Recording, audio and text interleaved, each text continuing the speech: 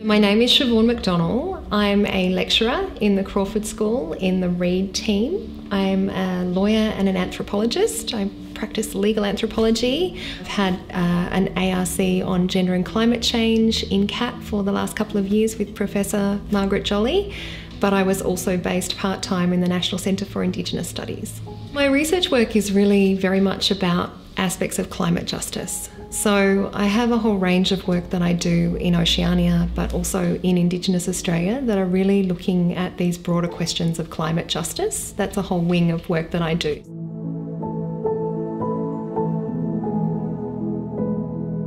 In Vanuatu at the moment, I have a long-term project that's looking at a large-scale resettlement issue. There was a volcanic eruption that happened on Ambai Island.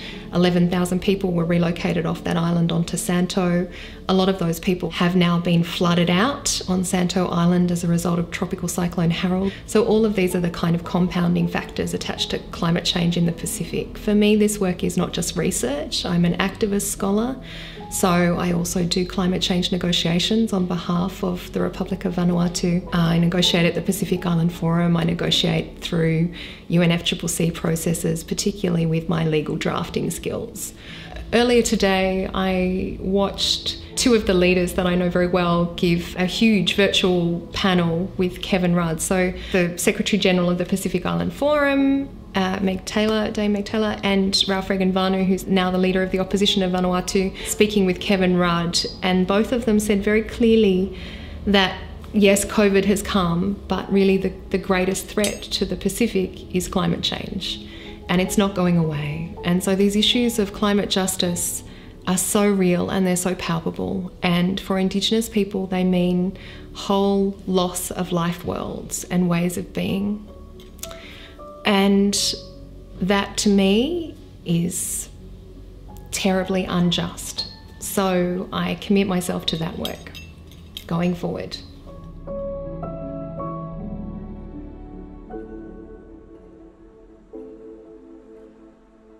The early work that I was doing supporting the Vanuatu government was very much that thinking around closing borders. Pacific Island countries have been very quick moving in their policy decisions to close borders, and it's hugely saved lives. It was not consistent with WHO advice when they made those decisions, and it's come at a huge economic cost. So for countries like Vanuatu, but also Fiji, they are dependent in terms of revenue. 50% of their income comes from tourism. So the economy in Vanuatu is decimated. There are people without jobs and who are going hungry as a result of this decision. And yet there are no COVID cases. So you're looking across the Pacific at a whole range of communities that have very poor public health infrastructure, where there is no, in some places you've got huge numbers of families intergenerationally living together.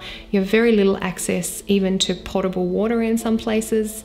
So what does the COVID solution look like? I mean, in those contexts becomes a really complicated set of issues. So the response of a lot of governments across the Pacific has been to shut borders and just to keep it out. And that has been very successful. There's been a limited number of COVID cases in some countries, but there are a whole number of countries that have had no COVID cases whatsoever.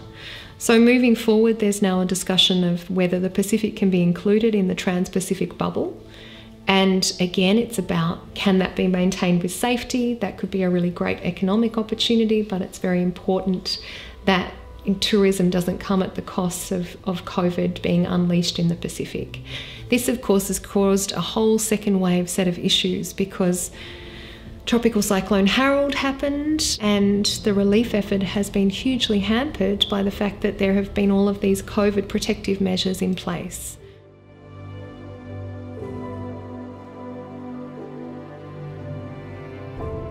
A lot of my work is around Indigenous attachments to place. So Indigenous people speak about place and belonging and attachment. What we're seeing now in this period of climate crisis and climate impacts is that increasingly people's attachment to place is being ruptured. They're being asked to leave. So the question then globally is, okay, well, who compensates for that loss? What does that look like? And that's something we've been grappling with for years in Indigenous Australia. So in Indigenous Australia, I have a project with Yuin Nation people down the south coast who have been hugely impacted as the result of the 2020 bushfire season. And it's looking at cultural burning. It's working with some really brilliant Yuin scholars who are also based at the ANU, Sam Provost and Emily Fishpool.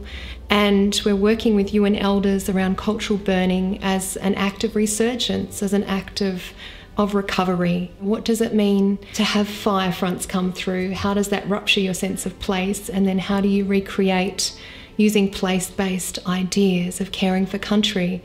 How does that then foster recovery for people and for their sense of identity?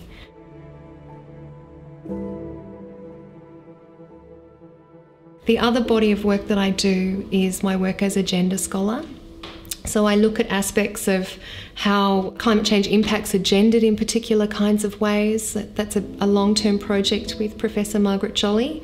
We know, for example, that during times of disaster, women can be particularly impacted. It's very important that we start thinking around how gender informs aspects of vulnerability, if it does, in what ways, for which groups of women, thinking around intersectional approaches to all of these issues.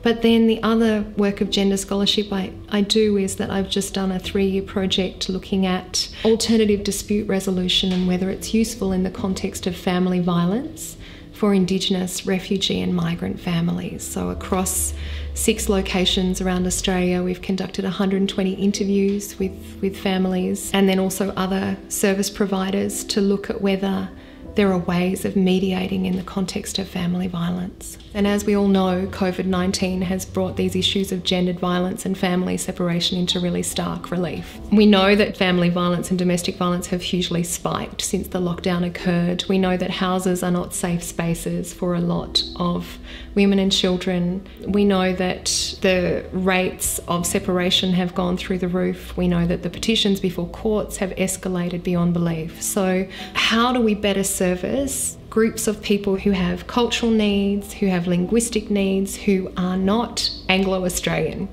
What we know historically is that we have family relationship centres that operate all around Australia. They're funded by the Australian government to offer family dispute resolution services. But when we look at the data, there are huge sections of the community that are not accessing those services. And they happen to be Indigenous families and culturally and linguistically diverse families. And there's a huge set of barriers, institutional and other barriers, that are reasons why those particular cohorts are not accessing those services. So for Indigenous families, this is one pathway to how you get a parenting agreement. So I started this project when I was at the National Centre for Indigenous Studies, and Professor Mick Dodson said to me, we have to do this, and we have to do this because if Aboriginal families get a parenting agreement, their children are less likely to be taken away from them. Right? This is a really critical need. And what I've found through the course of this research is that that fear of child removal is palpable and real still for so many Indigenous families, and that's because the rates of removal have escalated so much over the last decade. Another major finding of the research is that there's a cohort of refugee and migrant women who live incredibly precarious existences, whose partners are terribly abusive and who use their short-term visa status as a way of controlling and coercing them. So the kinds of accounts of violence that I've heard have been completely horrific.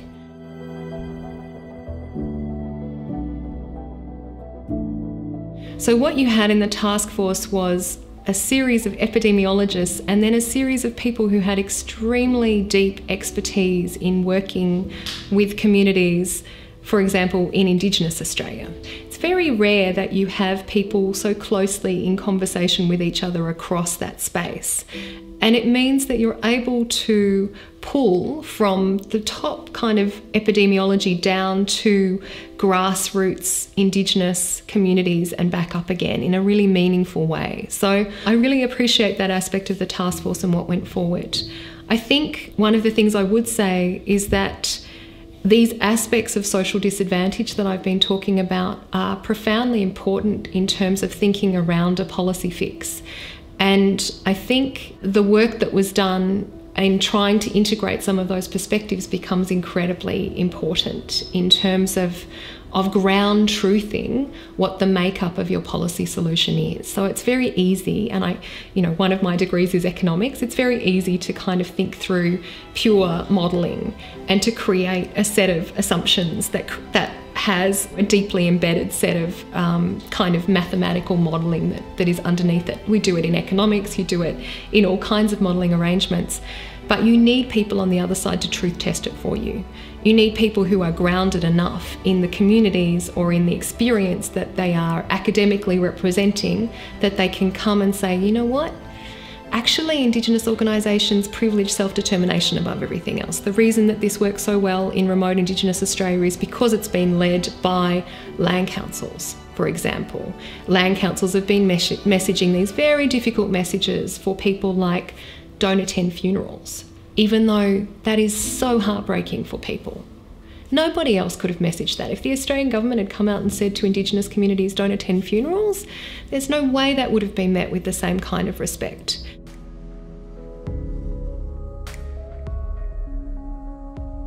So part of what I wanted to do when I was working through the report is really bring an intersectional approach to the report and say, okay, not all women are equally at risk of violence, right? There are some women, there are some people in general who are positioned differently. So let's bring some of that complexity into the report. Let's start looking at different cohorts of the community and how they're differently placed. Let's look at the LGBTQI community. Let's look at their particular sets of needs. Let's look at women with disabilities and the kinds of needs that they might face when they're encountering issues of violence. Let's look at Indigenous women and some of what the peak Indigenous organisations are saying. And what's happened with COVID is that because the response was so fast and so quick, there were no specialised services involved in the rollout of that.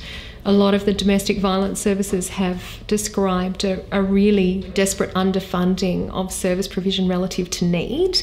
But the other issue has been, how do you get in touch with people, particularly those people who are really critically at risk?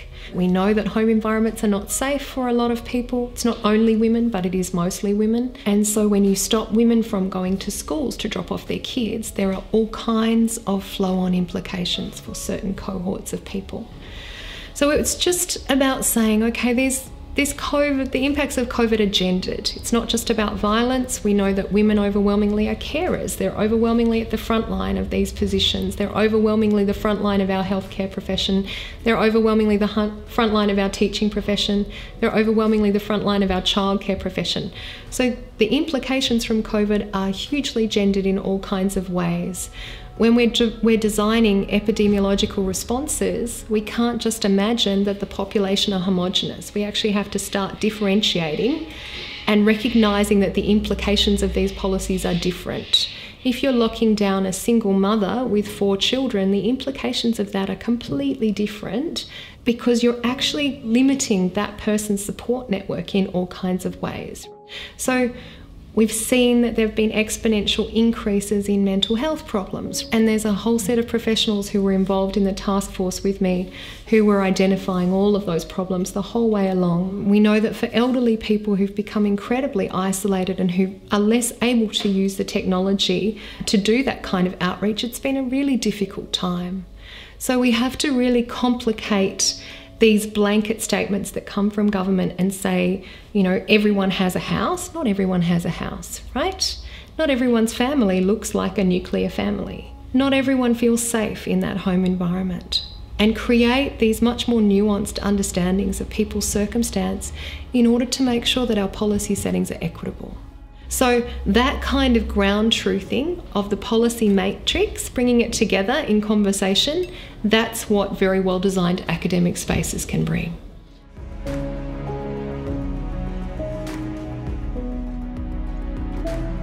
I think we will come out of this experience hugely transformed. I don't think Australians have understood the scale of transformation that is coming. I don't think they have understood the scale of global recession that is coming. What makes me hopeful is that in the climate change negotiation space, For a long time, we've met with this incredible resistance about the capacity to create transformative change. In response to COVID-19, governments across the world have engaged in mass transformations to entire economic systems, entire ways of living and working overnight. So it is possible. That scale of transformative change is possible. And I think even people knowing that changes everything.